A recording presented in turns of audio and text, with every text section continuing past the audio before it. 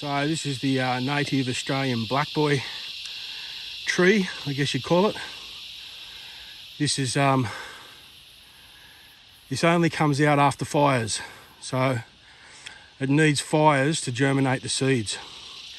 Quite an amazing plant. And then once it does, you'll get sometimes like a spear growing straight out of the center of it. This one hasn't got one. But these are native Australian black boys. You can see how high the water comes up here. Look at that. It comes through here with so much power.